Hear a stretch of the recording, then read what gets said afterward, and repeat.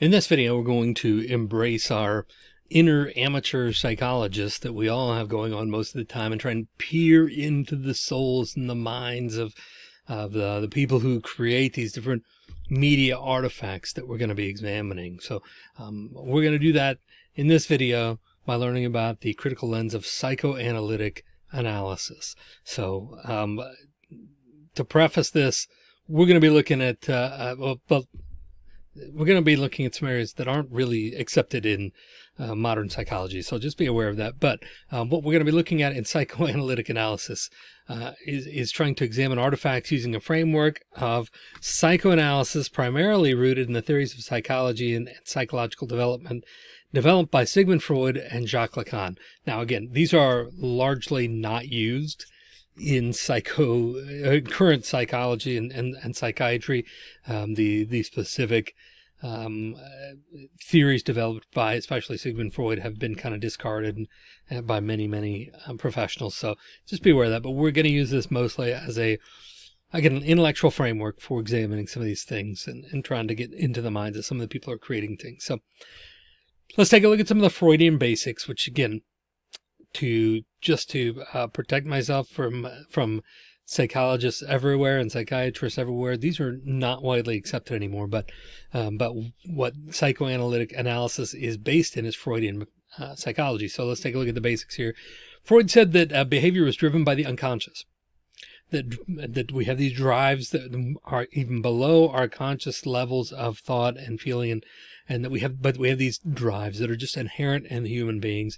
Most of them are sexual.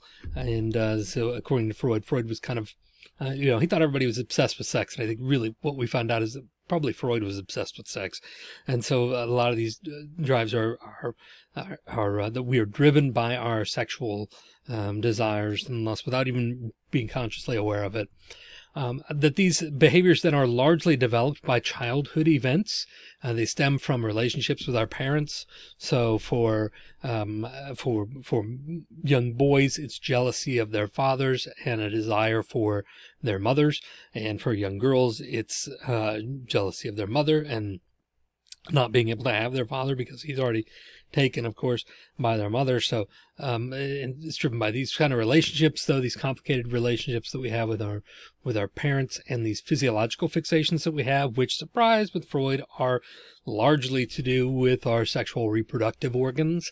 So we're not only, but just our swimsuit areas, right? What we'd politely in a G-rated world call our swimsuit areas, our physiological fixations with those types of things. So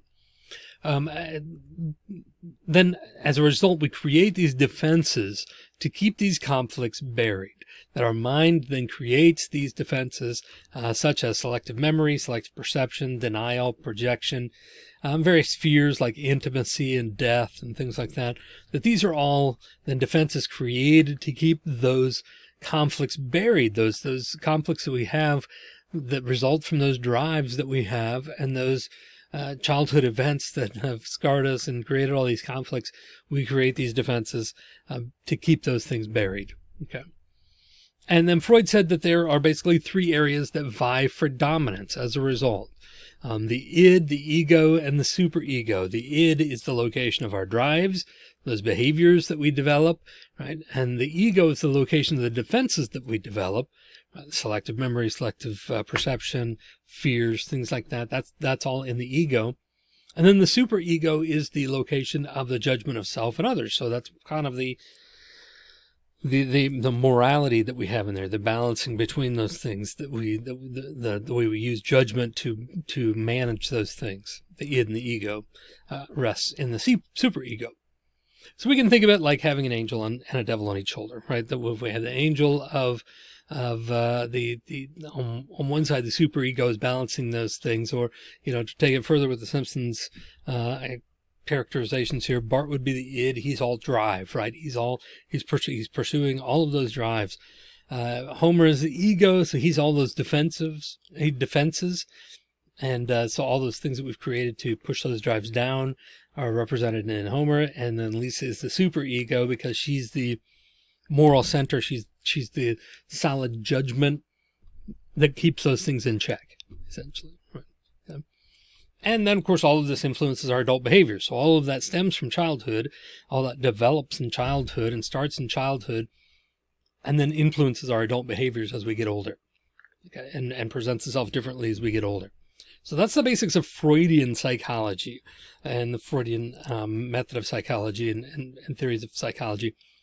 And how that affects psychoanalytic analysis is this. These are the major premises of psychoanalytic analysis then. First of all, these unconscious childhood conflicts influence our adult behavior. As Freud said, they manifest themselves in different ways, but they come out in us as adults. And that's when we start creating things and have the power to create things. So this shows through then in what we create. So the things that we create are really, according to, as we're examining it in psychoanalytic analysis, the things that we create are really manifestations of our drives and our defenses and our superego, the way that we manage those things, and all of that can be seen through the things that are created. So when we're looking at an artifact, we ought to be trying to look at these psychological attributes of the creator, of the audience, the perceived audience that artifact was created for, and the examiner, the person who's conducting this analysis, because all of these things offer insight into an artifact. So we have to examine the psychological attributes of all of those things, right? Of the creator, of the audience, and of really ourselves as an analyzer and an examiner when we're doing psychoanalytic analysis. Sounds simple enough, right? This sounded a lot more fun when we were using cartoons to describe things, I'm sure. But here are some of the common questions that come up in psychoanalytic analysis. First of all, how do the operations of repression structure or inform the work? Okay, so remember we have those things of repression, right? So how do the operations of that repression structure or inform the work? Okay. So what Oedipal or other family dynamics are present? So the Oedipus complex is the idea that young boys are obsessed with their mothers and really want to, I don't know how to do this. Presumably an adult audience here. So the young boys want to have sex with their mothers. That's the Oedipus complex, that they become obsessed with their mothers, that they want to really marry their moms. They want to create relationships with their moms in that way. That's the Oedipus complex. So is there an Oedipal complex then that is represented in the adult creation of this artifact, or other family dynamics that you would find in those kind of Freudian things? So is there a fear, fascination with death, with sexuality, including love and romance, as well as sexual behavior? Is there so what do those represent the primary psychological identity of the creator or of the audience or of the examiner, or the operations of the id and the ego and the superego, right? Those types of things. What dynamics are present? How can characters' behavior, narrative events, and or images be explained in terms of psychoanalytic concepts of any kind? So depending on what kind of artifact you're looking at, a character, obviously, if it's a novel or if it's a TV show or movie or something like that, we could look at this from that perspective of the character and their behavior, or the narrative events, the way that things unfold in there, or the image, if it's a work of art, if it's a painting or sculpture or something like that, then we can look at any images that are involved there and what they represent, and do they represent any kind of psychoanalytic concepts? What does the work suggest about the psychological being of its author? So just the general psychological state of the author. What might a given interpretation of an artifact suggest about the psychological motives of the examiner? So again, you as the person who is examining this artifact, what does that tell us about your psychological motives? And is that influencing your interpretation in some way? And are there prominent words or images present that could have different or hidden meanings? Is there some subtext? Is there a double entendre here? And could there be subconscious reason for the author using these problem words or images, or avoiding other problem words or images and substituting others in for those?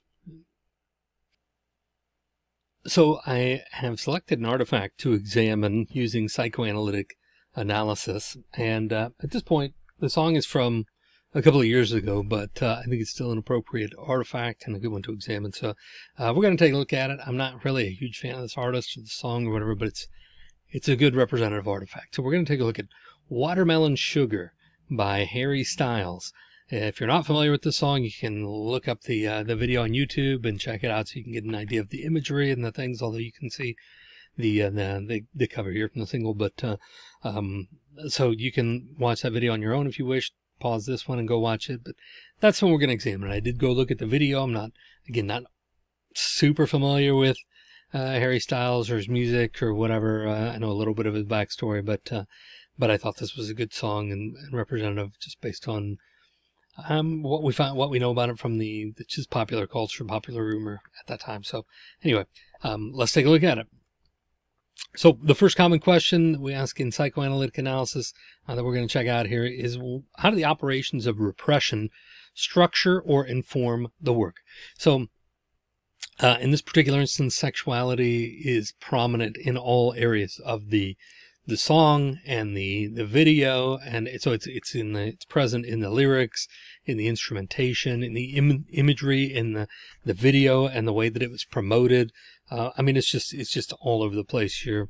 The sexuality is just smothering this song, this video, and this piece of work. So that part of the repression is there and informs the work. Of course, just sexuality in general.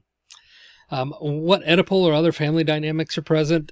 There's an aspect here of pleasing a maternal figure, I guess.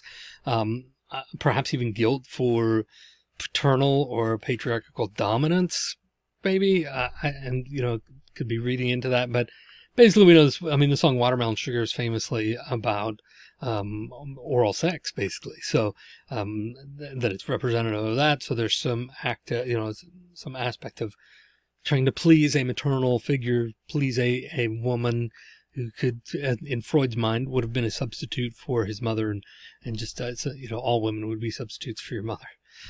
How can a character's behavior, narrative events, or images be explained in terms of psychoanalytic concepts of any kind? There's certainly a level of fantasy at work here. There's no question. If you watch the video and see the imagery there's no question that there's a level of fantasy at work there. Superego may be in play as well, with euphemism and substitution of the words watermelon sugar for other things that was referring to in this song. Supposedly, I think it's a fairly well-known rumor, but it's a fairly well-known rumor. So, but there's a level of fantasy at work there, and the superego in play with that substitution of words for others, filling in for aspects of oral sex and things.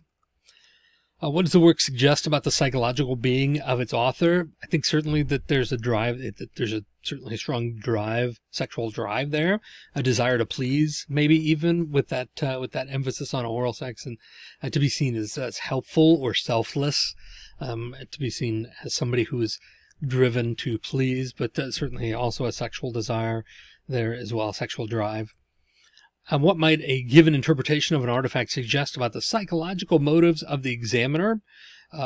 Certainly, I think there's, just from watching this video, you can probably tell that I'm more repressed or more buttoned up in my view of sexuality in a public forum than Harry Styles is, probably. So, I mean, just the stiffness with which I am talking about this subject is probably evident that I'm more conservative, more repressed, more buttoned up, I guess. So you could interpret that, I think, in terms of my motives, or my psychological motives in examining this.